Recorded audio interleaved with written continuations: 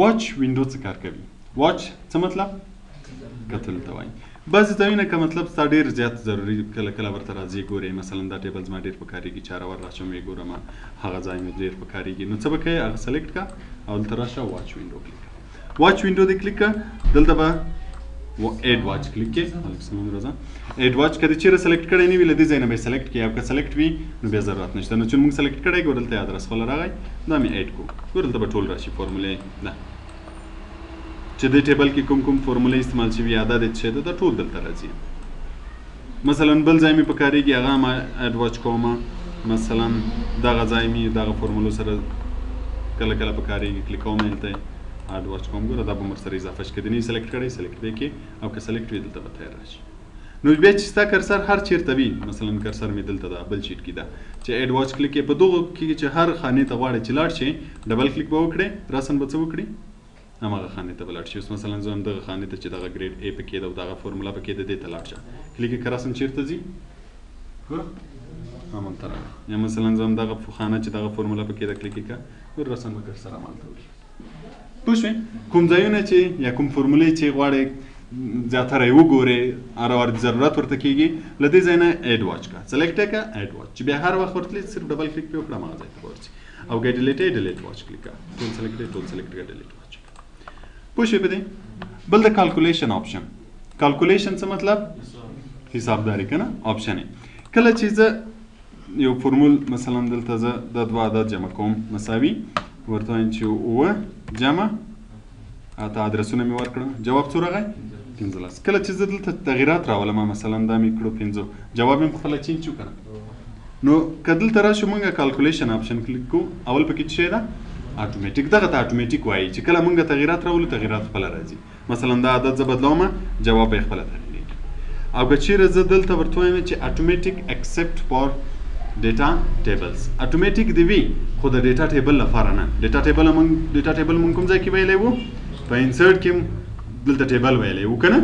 نو په دغو ټیبلو کې به نه وي نور به ټولو کې اتومیټیک وي نو اوس چې دا ګوره دلته بیا که زیره زه دا یو کلیک کړم بیا هم زه په دو کې چینج راولم جواب به څنګه کېږي خپله به چینجېږي خو که چېرې ډیټا ټیبل کې ته دا کار وکړې هغو کې به نه چینجېږي او که چېرته دلته مینول ورته وایو مینول مطلب دا چې یو ځای کې دې نه چینجېږي نو اوس که زه عدد چینجوم جواب چینجېږي نه چینجېږي نو هغه وخت چینجېږي چې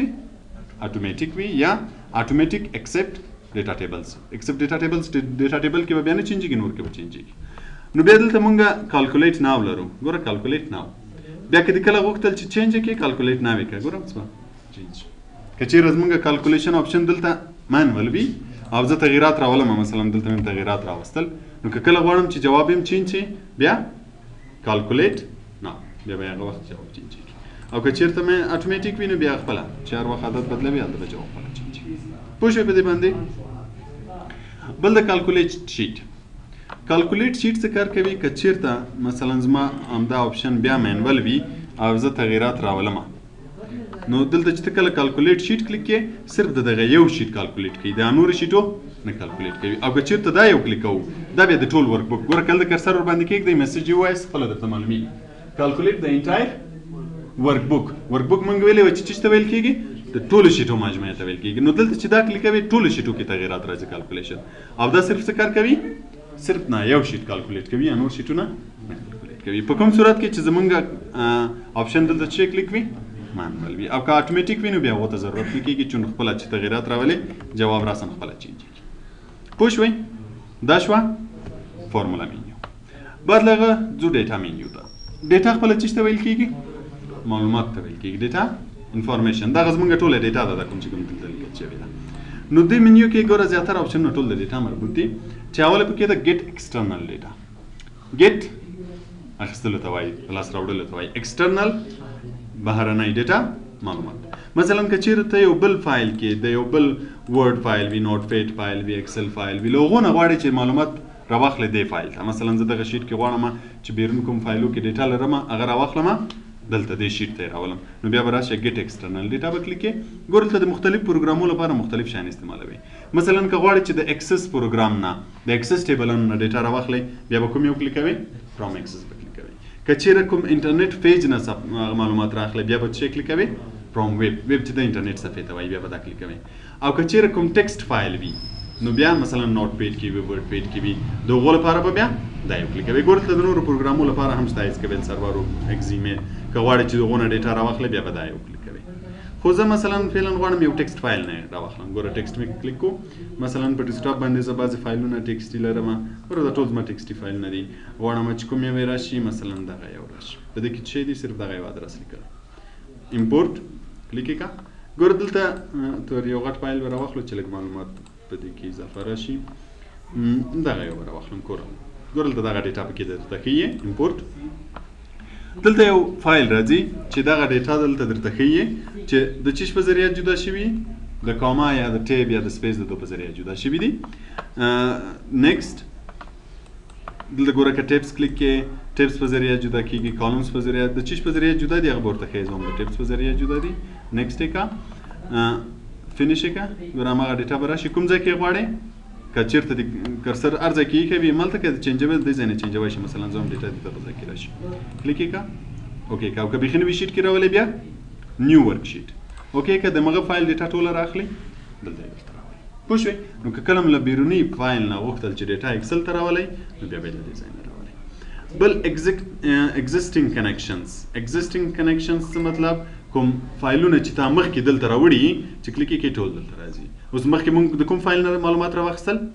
د دغه نه م راواخیستل ګوره دلته موجود ده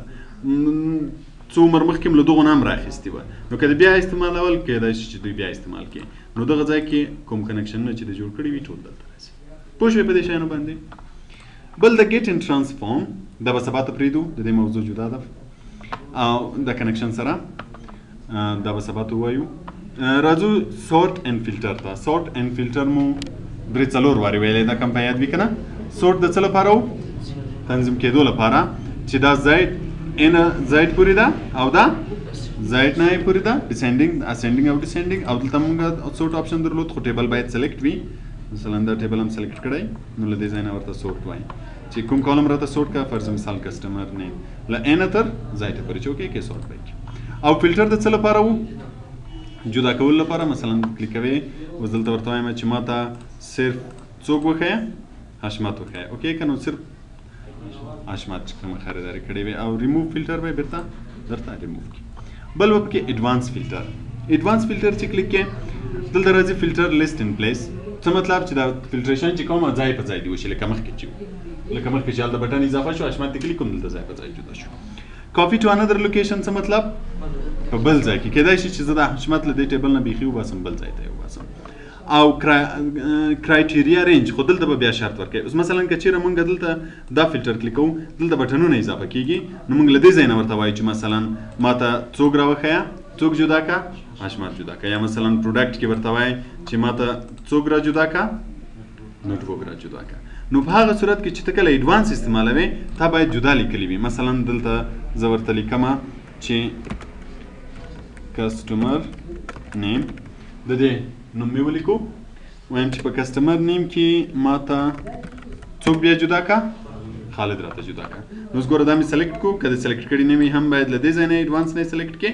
له دې ځای نه باید سلیکټ کړي کرایټیریا رینج کې به ورته ښیي چې په کسټمر نیم کې څوک راته جدا کا خالد راته جدا کا کلیک کاپی ټو انادر لوکیشن که چیرته د بل ځای کې غوښته نو دا به کلیک کوي ګوره دا به هم فعال شي کاپی ټو چیرې غواړې دا کلیک مثلا زه ورته وایم چې دغه ځای کې غواړم بیرته دا کلیک او اوکې ګوره له دغه ځای نه به څوک صرف راواخلي دلته خلک بیرته راواخلي دا دې ته ایډوانس فلټر وایي پوه شوې په دې باندې بس ته تر دې ځای پورې همدومره به